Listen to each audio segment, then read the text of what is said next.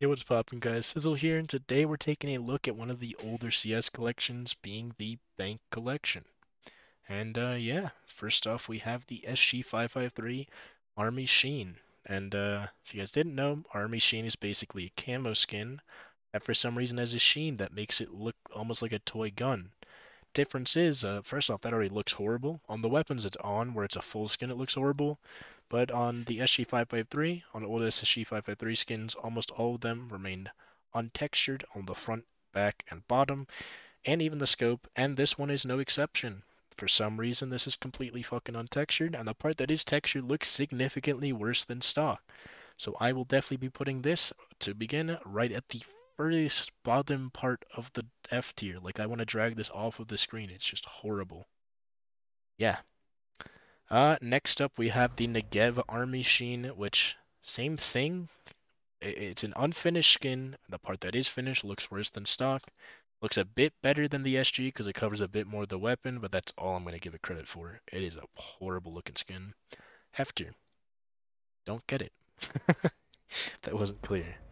Forest DD-Pat, on the other hand, has the basic kind of pixelated DD-Pat feel.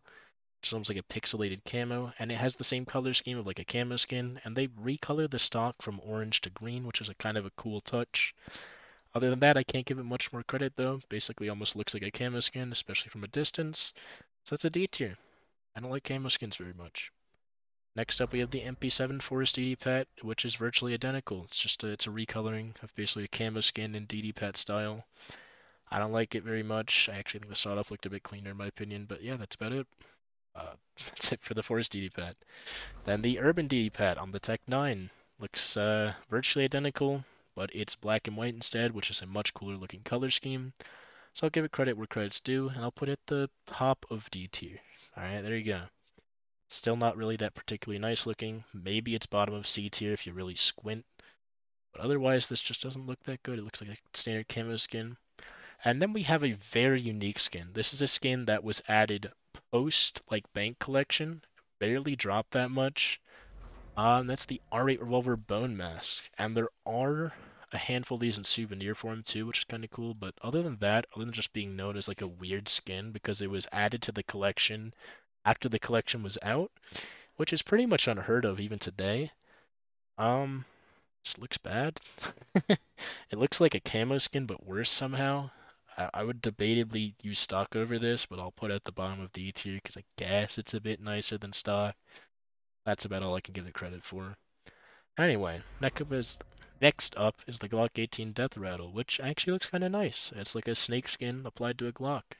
Unfortunately, it's a sand snake, but other than that, it's kind of clean. I wouldn't mind having one. I'll put it in a C tier. Then we have the G3SG1 Green Apple, which yeah, it's like the candy apple if it wasn't applied to the parts of the weapon that mattered. But it does do what the candy apple does, where it replaces stock with this nice black finish that is basically unscratched. And I do just like how the green apple generally is kind of just not scratched that much. There's a couple actually here because it's an older green apple, but yeah, it's just kind of a clean black and dark green finish. Not particularly nice. I think the light red goes a lot further, but I can't say it's horrible. I'll put it in the top of these here. I think it's better than all those DD pads and whatever.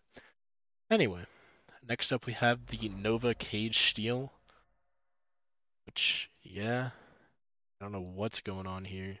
It's like a steel version of the Nova, and then they just added all these random black lines, I guess, black kind of segregating lines to separate them into ovals. I don't know what the point of that was, but I think if this was just the Nova Steel and it was just a steel finish, it would actually look kind of clean. But with this random black kind of design in the back, it doesn't look good. It looks significantly worse than the green apple, which I guess I'll move to the bottom of D tier. Keep in mind that's the bottom of D tier. It's nowhere near as good as the Glock 18 Snake Camo or whatever. But it's just so much better than everything down D tier that I can't justify putting it down there. And I think this looks worse than the Urban Camo. So yeah, second spot in D tier. That's where this thing goes. Next up we have the UMP Carbon Fiber, which sucks because it's only half of a skin. The back here, the bottom here, and the front are untextured, and even parts of the middle of the weapon are untextured. That being said, the carbon fiber looks kinda clean. I really like how it looks, but because only half the weapon is textured, it looks like stock. And for that reason, it's really bad D tier because it might actually it's an F tier. It basically just used stock. It looks like stock. I don't know why I recommended that anyone would even consider spending money on this. It looks like stock. Don't buy it. Anyway, then we have the Mac 10 Silver, which yeah, it's a silver finish, silver box for the Mac 10. Looks kind of nice. There's no scratches, kind of clean on that regard. Other than scratches in the default part of the weapon, because this is an unfinished skin. But from the unfinished skins we've seen so far, it's definitely the highlight, so for that, it gets put at the top of D tier. But that's all I can do for it. Then we have the CZ Auto Tuxedo, which is clean, dude. This is the type of skin I want. It's just a nice black and white finish. Very clean, no scratches. It's beautiful. This is the type of stuff I want to own. I love that design. Easy B tier for me. Might even be higher if there was more white than black, because having more black makes it look more like stock. But white and black is a nice finish. I can't complain. Then we have the Galil AR Tuxedo, which this is a bad fact news, so I guess that's why it scratched so much. If it scratched this much normally, just because it's an old skin, I'll knock it down a tier from where I'm about to put it. But it looks clean. I can't complain. I'm going to put it at the top of B tier. If it comes this scratch, though, like as you can see in game, I'm going to knock it down to top of B tier, but it still looks kind of clean. Black and white just looks nice. Even when it's put in like a mediocre pattern like this, it still looks nice.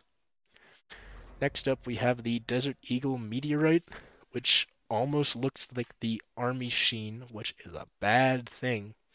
The Army Sheen looks bad. This almost looks that bad. But it's saved by its overall mediocre design that isn't even recognizable as camo. And for that reason, it's slightly better than the Army camos, but not good. I would never say this thing's good. It's just better than the Army camos, so there you go. Or Army Sheens, sorry. But it still is better than the Army camo, so that still applies. But yeah, worse than the Nova for sure. Easy D tier. I would still use the silver stock though, so yeah, D tier. Then we have the AK-47 Emerald Prince Pinstripe, which unfortunately is mainly a stock AK. Half this weapon is a stock AK. And if you guys have seen any of these videos, you'll know I dislike the stock AK. I think the stock AK is the worst looking stock in the game. So making half of the skin the stock AK is bad. That being said, though, the emerald pinstripe part looks cool as fuck. These almost look like kind of like neon signs, no matter what lighting you put them in. They're very, very noticeable. And they're kind of a cool design of a, green lime. I don't know what these designs are, but they're kind of cool looking.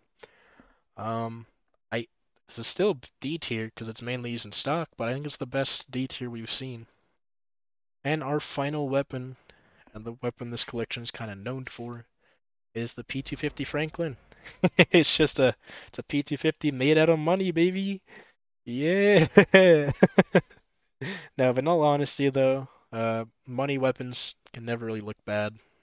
I would not mind owning this, and considering this ranges from $1 to $2, I might even pick one up. It looks kind of nice. You can't really go wrong with a Franklin. They just look kind of good. I'm gonna put it actually. I'll put it in top. I can't say it's better looking than Tuxedo. Put the Galil in A tier. And put this right behind it. I think it's a nice divider for the two different tuxedos because this has so much more white that it ends up looking nicer. But yeah, that is it for the bank collection. Hopefully you guys enjoyed, and I will be seeing you in the next one. Goodbye.